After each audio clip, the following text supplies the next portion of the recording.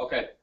First of all, thank you so much for coming. All I want to do today is to give you a heads up on a proposal that we'll be making to the Board of Regents next week for our tuition and fees. And this is a proposal. Remember, it's not been approved yet, but it will be in the agenda book that comes out on Friday. And we thought local media deserved a big preview, had it anyway. So that's the purpose of this today.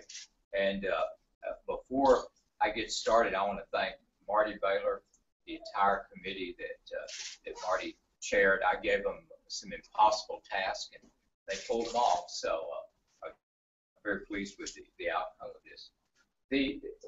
First of all, there are certain principles that we were trying, and certain goals we were trying to achieve with tuition and fees. First thing we wanted was complete transparency. And if you have ever had a child go to college or gone there yourself recently, you know that the tuition and fee thing that you read in the catalog is usually not what you pay. There are other kinds of fees, course fees, all kinds of fees that you didn't really know about. But we wanted something that's completely transparent. We wanted you to be able to look in the catalog, see a figure, and that'd be your total academic cost. That's what you're going to pay. Okay? So what we're trying to do is do something where nothing is hidden. Everything is completely transparent. Second thing, we wanted predictability. I wanted you to be able to start school at UT-RGV and in your freshman year know what you were going to pay and know that you'd be paying the same thing when you graduated as a senior. We wanted complete predictability. We wanted that for graduate students too. If you start a PhD program, it's going to take you 4 years. We want you to be paying the same thing at the end as the beginning. So complete predictability. That's the second thing. The third thing, we wanted to incentivize you to take the maximum number of courses you can handle and to graduate as soon as possible. The best thing you can do to control cost in higher education is to graduate on time or graduate early. And so we've tried to incentivize that behavior with this tuition fee structure. Last but not least, it has to be affordable. We know that our students have some constraints on. I was a first-generation college student. I remember what a struggle it was, and so we wanted an affordable rate. So to start off with, we decided that we would eliminate as many fees as we could. What we tried to do, remember, people talk about tuition, but it's really tuition and fees. And so there are a number of fees that we won't be assessing that were present in both of the legacy institutions, or one or the other of the legacy institutions. Things like information technology fees, library fees, advising fees, records registration, international education, all of these things, those fees are just eliminated altogether. So those fees won't be there. Now, most course fees, except those that are statutorily required, have been eliminated as well. Again, I ask our chief financial officer to try to get rid of as many fees as possible, simplify this structure. So these things won't be charged. And distance learning, you know, if you take courses in distance ed at most schools, you've got an extra fee there. We tried to get rid of those as well. What we wanted was uniform rates across all the campuses and for all modes of instruction. That makes sense? Just one complete uniform rate. Okay. Then I mentioned earlier, we're going to have guaranteed rates. What you start off with as a freshman is what you'll be paying as a senior. So you'll have 4 years. And by the way, if you graduate early, you can carry over that, the unexpired fees into your graduate work as well. So there, you could use that toward graduate coursework. And then we make guarantees for master's and doctoral programs. Now, here's the other piece. There's a 12-hour cap on academic charges. And this is everything except things the state required, lab and supplemental fees. But if you take 15 hours, what's that mean? It costs you the same thing if you take 12 hours, right? So you're paying the same thing for 15 as for 12 hours. What happens if you take 18 hours? You still pay the same thing. And you understand if you take 6 courses a semester, You can graduate a semester early. Didn't cost you a penny. All free. We're trying to incentivize graduation rates. We want people to graduate. Okay. Here is what we're proposing to the board. And again, this, remember, because these are guaranteed rates, this is a graduated scale here, depending on how many hours you have. If you start the university with 90 credit hours under your belt, that would be your tuition guaranteed for a year. If you have 60 to 80 hours, basically if you're a junior, you'd have guaranteed for 2 years at that rate, sophomore guaranteed at that rate, and then if you're a freshman or an entering freshman, you can see what that would be. And remember, they're 4-year guarantees. What does that mean? No tuition increases, no fee increases. And fee increases are the things that get you. This is total academic cost. And notice that what we say, TAC, total academic cost, okay, guaranteed for the whole time. For graduate students, we have a guaranteed rate for 2 years, and you can see what the total cost would be. And for a doctoral student, guaranteed cost for 4 years. This is the best bargain in American higher education at the doctoral level. I think anybody would tell you. Same thing at the master's level. Great bargain there as well. And for the MD, again, it's a little bit more complicated, but the proposed tuition and fees for the MD degree is among the best in the nation. And so I'm very pleased with that as well. We think that that's a good as well. Okay, financial assistance. One of the reasons I asked our CFO to look at this and try to put as much into tuition as possible and as little into fees, if we charge tuition, or designated tuition, we have to set aside 20% of that for financial aid. So in many universities, you'll raise fees rather than tuition for that reason. But we wanted to put it in tuition because we wanted the additional financial aid. This tuition and fee package we put together will provide us with an additional $4 million set aside for need-based aid. Okay, that's a pretty nice additional set aside for need-based aid. We have a commitment to both need and merit-based aid. We want to do like other universities and give scholarships to really high-performing students, but we also recognize financial need as well. We're also committed to student employment, including assistantships. We think that if you're a student, and many students have to work, I worked when I was in college, the best thing you can do is work on campus. So we're committed to trying to find as much student employment on campus as possible. And then things like dual credit, concurrent high school enrollment, no charge for that. There won't be any tuition or fee for that at all. Okay, here is an example of how our tuition fee structure might look. Let's say that you're an entering freshman and your total academic cost is $3,665. You get a Pell Grant, $2,925, a Texas grant of $2,500. You can see that the $4,525 exceed your total academic cost by $1,700.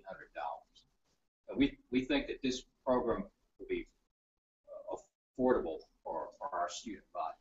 Okay? If you got only a Pell Grant, you would be within $700. With an extra $4 million, do you know how many $700 scholarships you can give? I won't ask you. I think it's about 6,000, but I just did that math in my head, so don't quote me on that. But it's quite a few. We think we would really help make this very affordable for our students. Okay, and now how did we come up with this? Well, as I said, we appointed a committee to look at this, headed up our Chief Financial Officer. We have public forums. Our Student Government Association participates in this very strong. By the way, our brand new president of the Student Government Association, the founding or inaugural president of the UT-RGV Student Government Association, Alberto Anime, is here. And you raise your hand. And if you, yeah, and he'll be happy to answer questions as well. Hey, that's what you get. Great preparation. We're all going to be working for him one day anyway. So, then we did surveys and we had broad campus involvement. So that's basically how we reached this. But as I said, this is the package we'll be taking to the board. I was very proud of our committee and our folks for doing this. And that concludes my presentation. If you have a question or two, I'll be happy to answer it. Or if you ask detailed questions, I may pass them along to somebody else. As I said, Marty Baylor, our CFO, is here. Alberto is here. And so we have people from financial aid. Oh, yeah, right. Yeah. And also our enrollment management guru is here too. So, Maggie, you right? Yeah. So we'd be happy to address questions.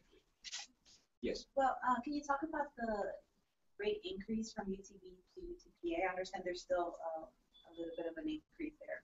Yeah, I don't know exactly how much that will be, and it's a little bit like comparing apples to oranges, because we don't know how many course fees and other things you would have had. So you can compare the published rates, but you probably can't compare the actual cost. Does that make sense? Right. And so what we were trying to do is have a cost that when you look at, this is my total cost. So I don't know that I can give you an apples to oranges comparison. Marty may be able to help you some with comparisons there. Were you guys still expecting, though, an increase? Some, and especially if you're coming in as a freshman, because remember, we're guaranteeing this for 4 years. We're telling you we're never going to raise this. So yes, but of course freshmen haven't paid a rate yet. So with people who've been going to school, we try to keep those figures as close to what they're paying as possible. Yes. Thank you. If you're building this predictability in these set rates, how do you account for inflation as an administration? What costs for that hand? Well, the good news is that in the United States recently, we have not had much inflation. That's unlike when I was in college, by the way, and in graduate school, we had runaway inflation. But so we think we've been conservative in doing this to account for inflation that will occur if it's a small rate over the next few years. The other thing is we're committed to being as efficient as possible in our institution. We're always looking for ways to create efficiencies. But we think we've built that in. Again, and I'm basing inflation on the last few years, we think if it's at that level, we're in great shape. We built that in. And how innovative is this? Are other universities in the UT system doing anything similar? People are doing something similar. First of all, I think it's really innovative. I've never seen any program anywhere have guaranteed rates for graduate students. And we've got folks from around our provost was in Delaware, our VP for research comes up down here from Aggieland. So, and it's been in NSF. We've had people who've been in a lot of different places, and I think they'll tell you they've not ever seen the tuition guarantees. I think the other thing that, so there are people, University of Texas Dallas gives a 4-year guarantee, and is there somewhere else in the system that does it? Most of the UT system choose offer as an option. Is an option, yeah, but not as a mandatory thing.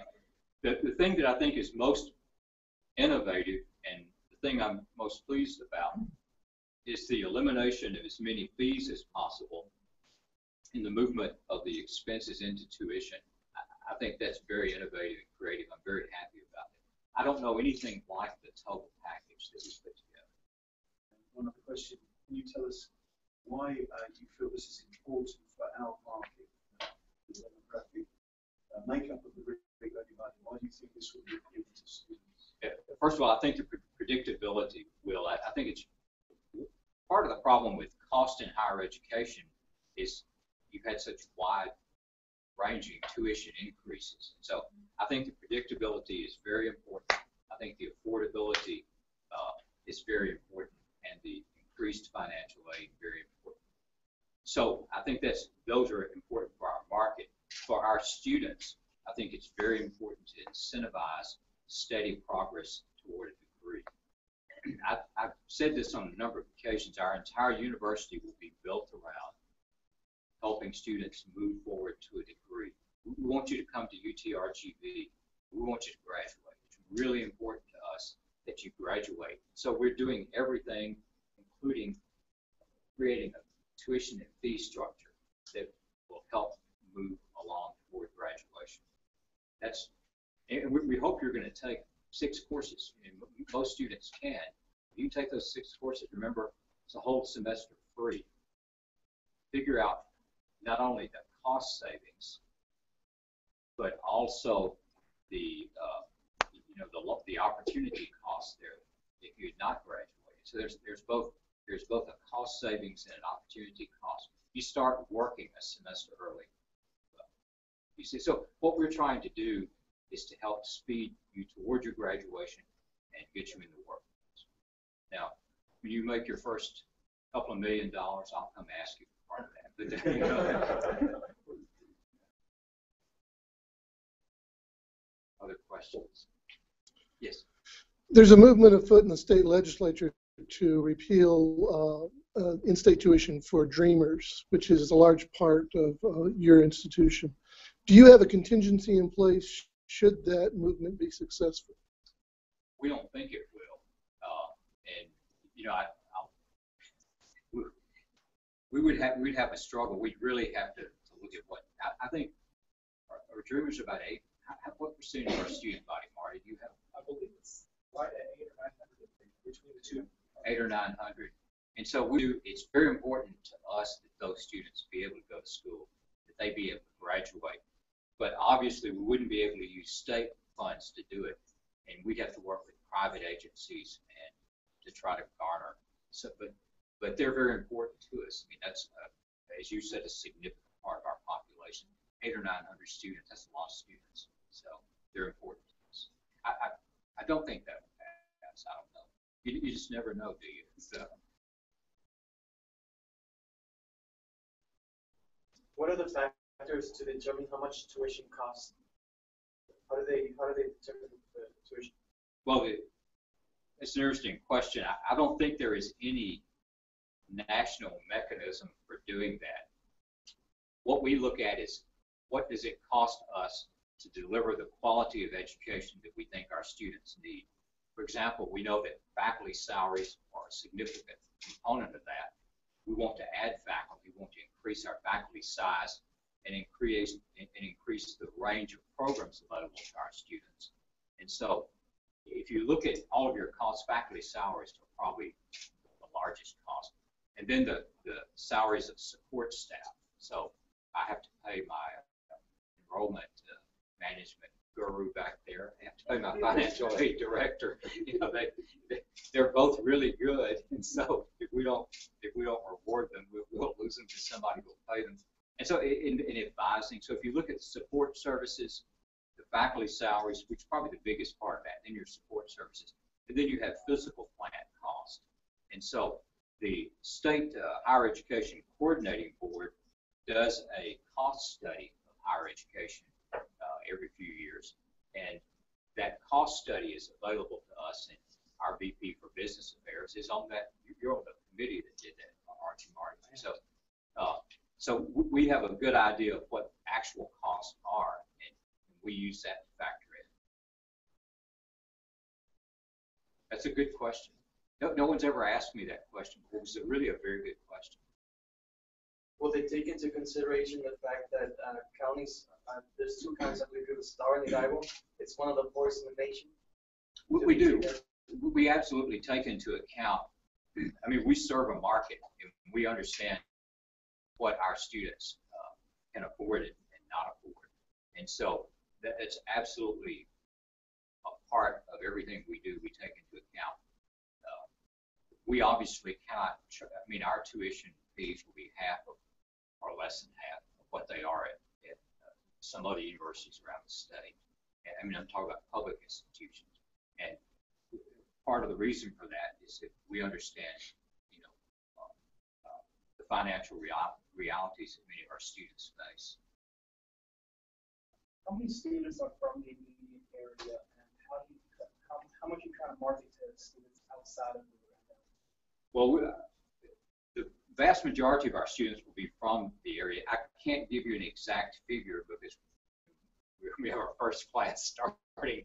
I can tell you, it can probably get you information about the two legacy schools, but the vast majority of students are from the area. And we see ourselves as first and foremost serving this area.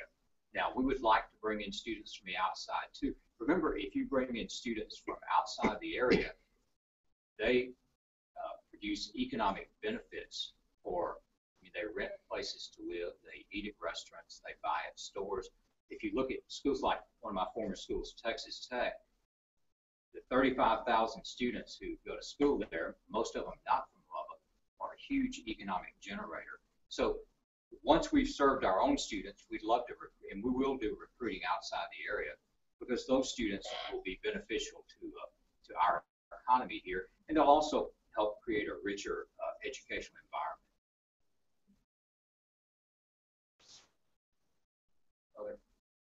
Thank you very much, and so we have some people who can answer individual questions. I wanted to give you a heads up on this, so thank you.